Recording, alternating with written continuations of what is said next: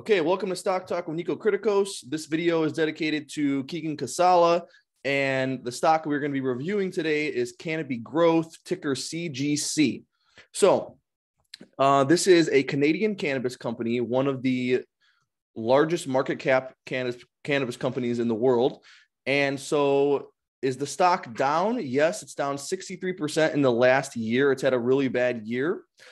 The revenue has doubled in the past 2 years. So this also gets a check. However, their losses and profitability has actually been getting worse. So they don't get a check for net income. Their price to sales is a 10, which is relatively healthy. So that's going to get a check. Their forward PE, they don't have one, so they get a no. Are they innovative and do they have a moat? I would say yes, because they're into this market of the legalization of marijuana, and they're also coming out with lots of different products like vapes and CBD products that you could count as innovative. So that's going to get a check. Their management, David Klein, I listened to some interviews with him and I listened to their conference call. He doesn't sound too bad or too good, just somewhere in the middle. They did push their timeline for when they're going to become profitable. So that's actually a bad sign. And then for your return on capital, your margins and cash flow, they're all negative. So those all get a no. The industry is definitely growing. We know that. So that gets a yes. Their balance sheet it's good in the way that it's structured, of their assets are more than their liabilities. But if you look back over the past couple of years, their equity has not been increasing. So that's actually bad. And then they don't pay a dividend, and their share change increased 6% over the past year. So that's bad. That's just diluting the value of the shares. And is big money buying? Well, the hedge funds have actually been decreasing their positions. And that's probably a big reason for the decline in the stock price. And there's no big investors buying it either. So not the best sign there. Diverse revenue streams, I would say yes, because they have the flower, they have CBD, they have vape, and they're also operating in Canada and the United States. So that's, pretty fairly diversified. There's how I said, the CEO, David Klein, he seems all right. He was the CFO at Constellation Brands from 2004 to 2020 until he took over at Canopy Growth. So that is a good sign. And they are backed by this Constellation Brands. That's also a great thing.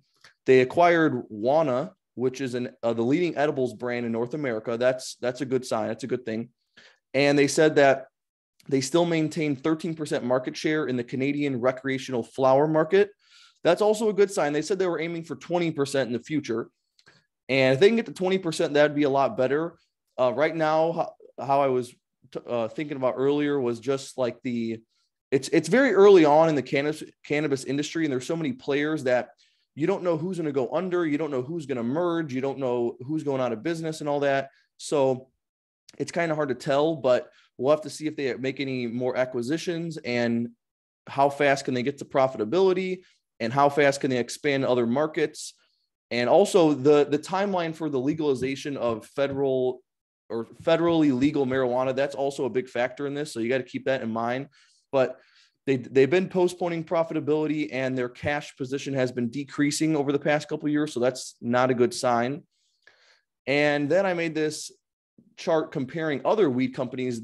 Some of these are the biggest cannabis companies in the world, like Tilray, Kronos Group, and Curaleaf. So if you look at this, you can see I count this price to sales of a 10. I count that as healthy. That's not bad for 30% revenue growth next year. But then you compare it to some other ones. A lot of these don't have revenue growth numbers for next year for some reason. But if you look at like a company like Curaleaf, which is it's a bigger one, their price to sales is a 6, and they're expected to grow more than Canopy. So the Curaleaf looks like a way better deal, especially with the fact that they have most of these companies have growing equity stakes besides for Canopy and Kronos. So that's not a good sign. These are just how many profitable quarters they had in the last 4 quarters, which I was actually surprised to see some of these two get 4 out of 4 because that's hard to find.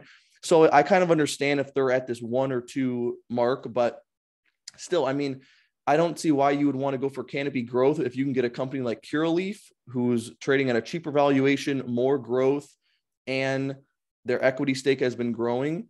So then there's this other company I found down here. This one's called Schwaz. They're a very small company. I think it's a $60 million company, and they pretty much just operate in Colorado right now with like 20 locations. But look at their revenue. They're at a 1.2 price to sales, and they're expected to grow revenues 108%. That's insane. That's incredible. You're paying such a cheap amount right there for huge growth. And they had 2 out of 4 profitable quarters. That's also good. Growing equity. So to be honest, if I was going to pick one, I'm a little bit more interested in a Curaleaf or in a Schwaz, just because Schwaz, this could be like a 10x stock. This is like a penny stock right now, but the valuation is pretty cheap. So I'm interested in this one as a more of a speculative play, or a Curaleaf as a more of a value play. But yeah, how I said, I mean, I don't want to say it's out of the realm of possibilities for Canopy to succeed. It's just that it's so early on right now. We don't know who's going to be the leading players. We don't know what's going to happen. So it's very hard to tell who's the winners are going to be. But yeah, that is it for today. That is my analysis for Canopy growth stock. And comment below if you guys are buying any cannabis companies.